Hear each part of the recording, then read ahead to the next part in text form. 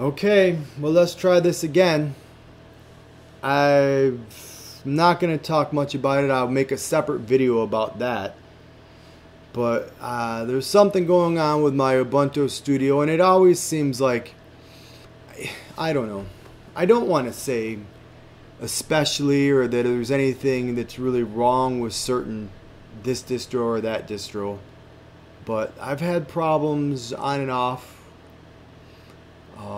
with things sort of breaking down a little bit in certain distros, and Ubuntu Studio has been one of those, although it's been working pretty well.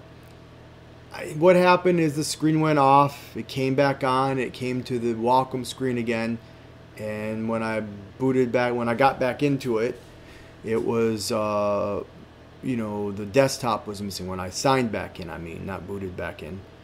Anyway, that's another story.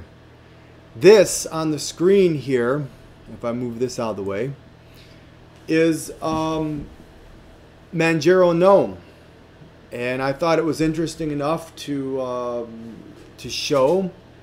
A lot of people are doing Manjaro, but I don't know how many people who do Manjaro would really, who get Manjaro, who install Manjaro, would really put GNOME as a desktop. I suppose there's some.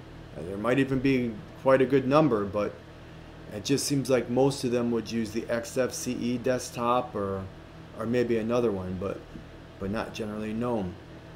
The reason I have GNOME on this is because I had trouble installing it. It's from a net install, and sometimes net installs can be tricky.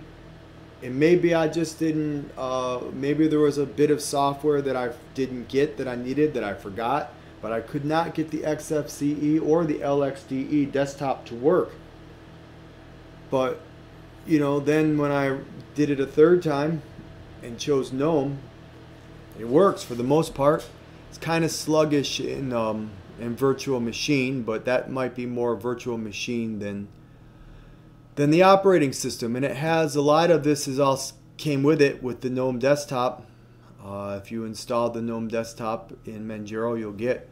I had to put the POMAC sort of software graphical interface. I had to put that in myself, and there might have been one or two other things I had to put in, but most of what you see is applications here.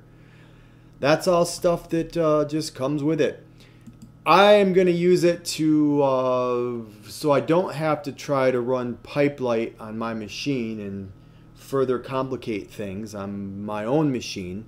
I was going to try out Pipelight within a virtual machine, maybe using this system, I think.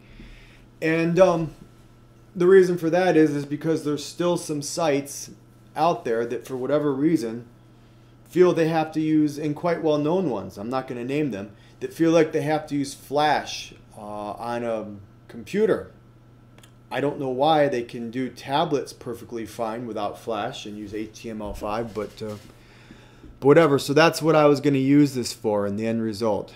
And so it's just a look and some notes, as I often do. I'm not really as hardcore as others, or maybe I am, but I'm not really as good as of a hardcore presenter on YouTube as some others. All right, that's pretty much all for now. So thank you.